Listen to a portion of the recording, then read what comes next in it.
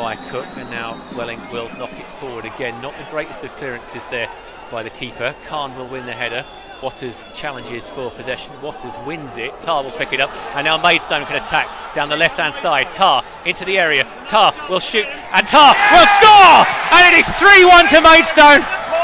And it is redemption for Tar after giving away the penalty. He's just scored a brilliant goal at the other end. Fantastic finish right in the top corner. And I bet there is no more relieved man in the stadium than Ayuk right now. Seem to be on top of it, and that